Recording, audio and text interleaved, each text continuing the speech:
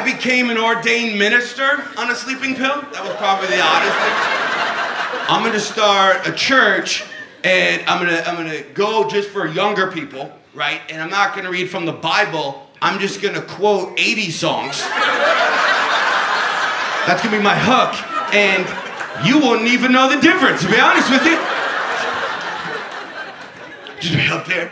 And you may ask yourself, where is my beautiful house?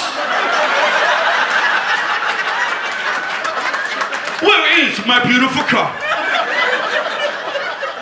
When you have a problem, you must whip it.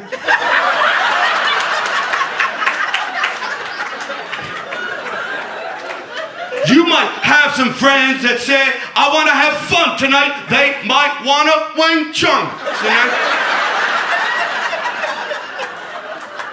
You relax, you don't do it. Because you can never be too shy, hush, hush, I don't want.